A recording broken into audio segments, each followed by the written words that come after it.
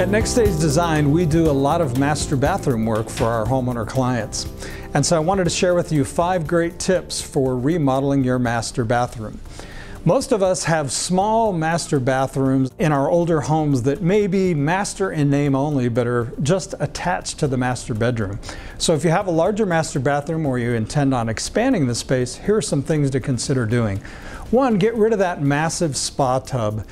Many people don't use those spa tubs on a daily basis, and because of the way they're constructed with a tub surround and a pump, they take up a lot of space. So that's one thing you can do to open up the bathroom. Second thing is, if you really want to keep the bathroom tub, then consider doing a nice soaking tub that can sit as a standalone unit, separate from a tub surround. That's a great way if you like to keep a tub in the area and still make sure you have plenty of space in that spot.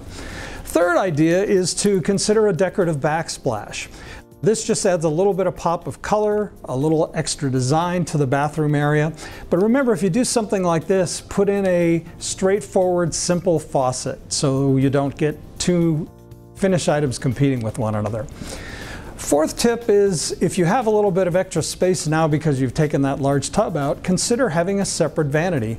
This makes it easier for someone else in the household to get ready, prepare, and be in a kind of a separate spot. And it also provides some additional storage and maybe an extra sink. And last but not least, light is a really important factor.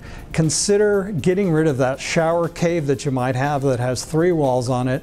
Open it up, wrap it around with a frameless glass enclosure, add a skylight or a sun tunnel, and open up the windows and just allow a lot more natural light in your bathroom. So those are 5 tips to help you with your master bathroom design.